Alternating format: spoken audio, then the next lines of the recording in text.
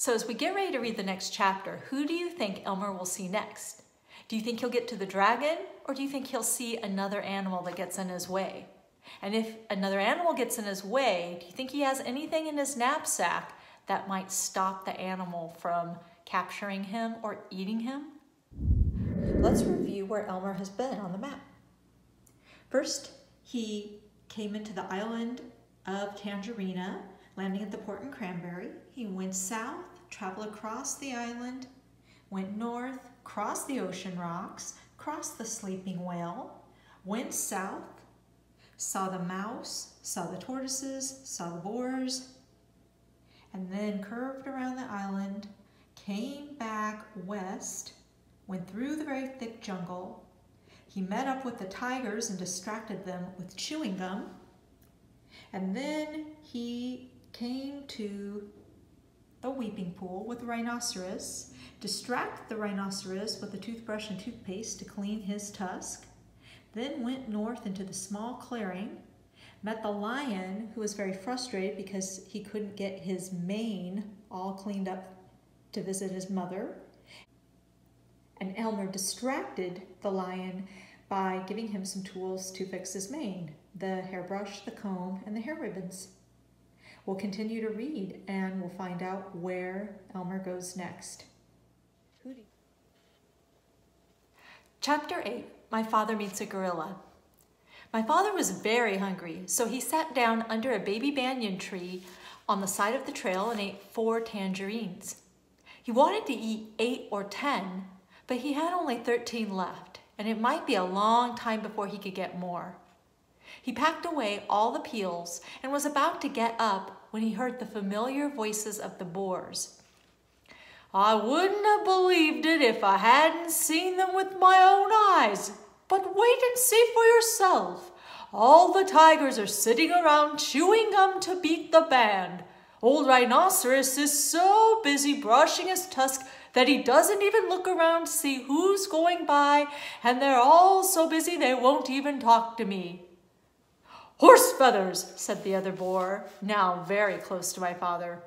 "They'll talk to me. I'm going to get to the bottom of this if it's the last thing I do."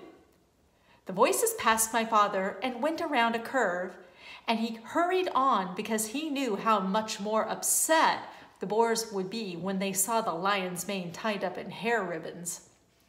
Before long, my father came to a crossroads and he stopped to read the signs. Straight ahead, an arrow pointed to the beginning of the river. To the left, the ocean rocks, and to the right, to the dragon ferry. My father was reading all these signs when he heard paw steps and ducked behind the signpost. A beautiful lioness paraded past and turned down toward the clearings. Although she could have seen my father if she had bothered to glance at the post, she was much too occupied, looking dignified, to see anything but the tip of her own nose. It was the lion's mother, of course, and that, thought my father, must mean that the dragon was on this side of the river. He hurried on, but it was farther away than he had judged.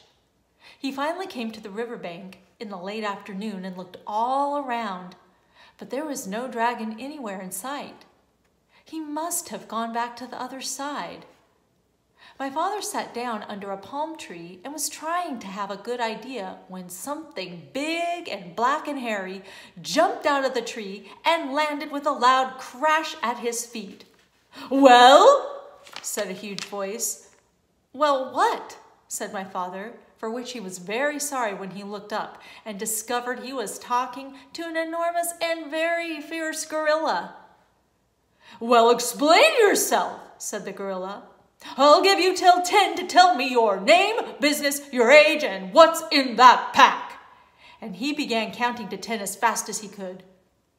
My father didn't even have time to say, "Elmer Elevator, Explorer," before the gorilla interrupted. "Too slow!